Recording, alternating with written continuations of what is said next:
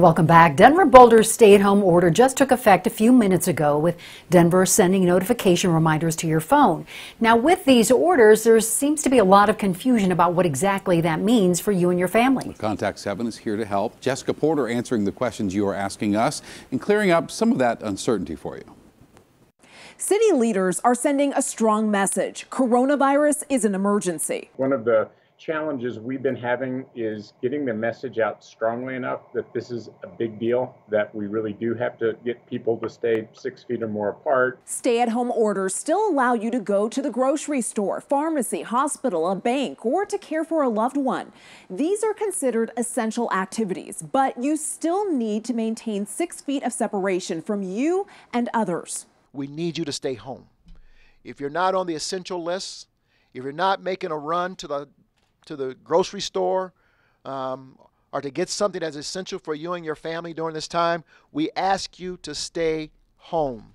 And that leads to our next question. What businesses can stay open? Essential businesses include the food industry, pet stores, hotels, dry cleaners, laundromats, and skilled trades like plumbers. Liquor stores and marijuana dispensaries will stay open.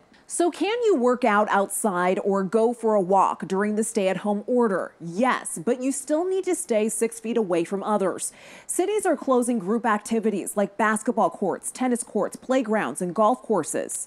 And here's where things get complicated. What if you live in a city under a stay-at-home order, but work in a city that is not? That will be problematic. We are asking folks to stay at home. And I think as we continue on with this effort in the metropolitan region, you may find other jurisdictions beginning to follow. Until that happens, neither Boulder or Denver has decided how it will handle outside commuting. And how will local governments enforce these orders?